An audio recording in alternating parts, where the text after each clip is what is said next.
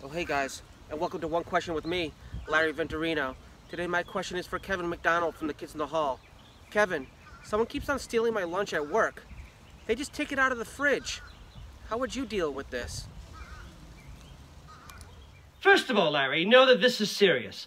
Very, very serious. That's why my bolder head is getting closer to the screen. I get close to the screen when things are serious. Very serious.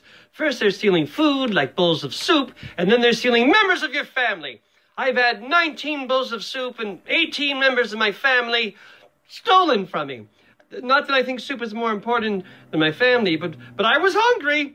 This is what we do, Larry. We Trojan horse them. Yes, we Trojan horse them. You make a giant sandwich, a 5-foot, 10-foot sandwich, a bologna sandwich. Not bologna, not bologna. This is important, so I'm getting closer again. Bologna, you crawl into the sandwich, and then you hide. And yes, you may take a bite, you may lose a toe. You may lose a toe, I think it's worth it though. And then you come out with your 9 toes and you beat them by saying, aha, you bit a toe. You won't steal a sandwich again now that you've eaten a toe. And you'll be covered with mayonnaise and mustard and it will be worth it. You Trojan horse them, Larry. Thanks, Kevin. I think I'll try that. This has been One Question with me, Larry Venturino. See you guys.